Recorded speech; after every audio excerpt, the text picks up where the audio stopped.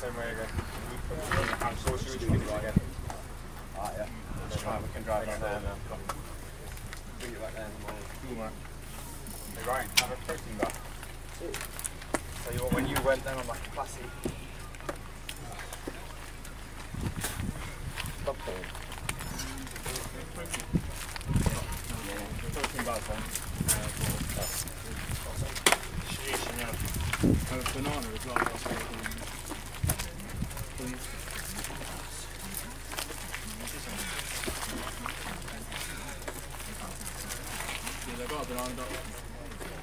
I have a water feed. So we had some good footage here with I got some great footage this week. Let me edit it for you. I got some like really good footage. Uncle Chester, Team Sky, Movistar, a lot. I thought this was good. My friend Anton actually recorded this. Had his bike parked against the wall, the sign, and the camera was still rolling. So it gives you an idea behind the scenes what goes on.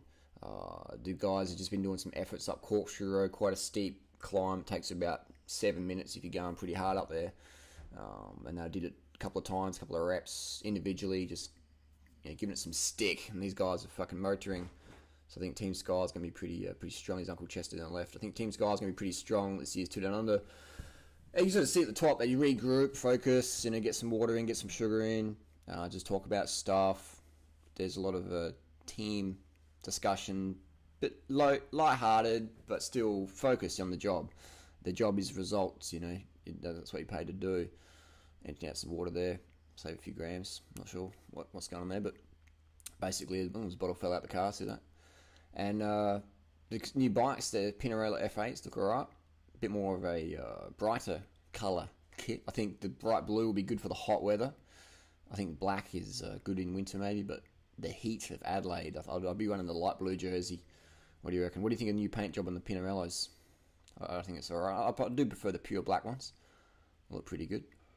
But so in the back of the car, they got paparazzi, another photographer, and we had in the back of the car got some water, there's bananas, there's gels, sandwiches and stuff. What's that paparazzi? I was going to pick the bottle up. I was going to put it back in the car for him. No, it's in his pockets. Sneaky. If you asked for the bottle, I think they'd surely give you one. We'd have to just do a little snitchy. But anyway, just a plastic bottle. But I think it's better to ask.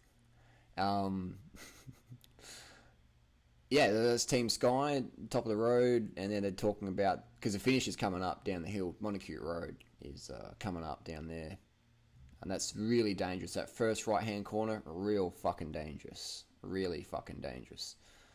So I would be paying attention if you're in the race next week on that first right-hand corner on Monacute Road. Last few years of big crashes there, so I'll definitely be chilling on there. So the lads head back down the hill for another lap. I think actually the last that I did too, that I saw recon. So it's a bit like life, man. You just got to suss out what results you want and do the hard work, do the homework, suss it out, make sure the back of the car's shut tightly. There's Griff, another GoPro. We've got more footage coming. Let us know what you want to see, and hopefully I can. There's Saxo coming back down the hill. I mean, there's so many pro riders in Adelaide right now. It's fucking epic as fuck. Great training to be had. Uncle Chester even agrees.